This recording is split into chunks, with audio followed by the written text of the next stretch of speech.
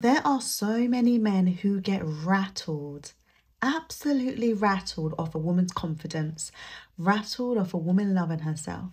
Be very careful, especially if you are a woman who possesses qualities that aren't deemed beautiful by the masses.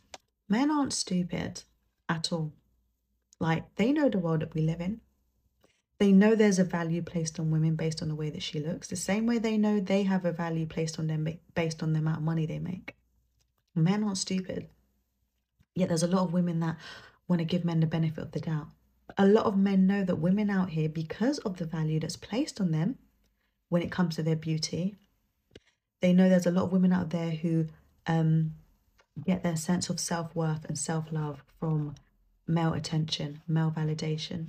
And so they understand that their words can break you down, and you have to be so, so, so careful. So, so, so careful. The first thing a man will attack, if he is coming after you and he doesn't like you, the first thing he's going to attack are the things that society has placed a value on when it comes to women, because men really think that women care. But let me tell you something. You see, when you know yourself, when you love yourself, you don't care. You don't care. And I'm going to need everyone to get to that place.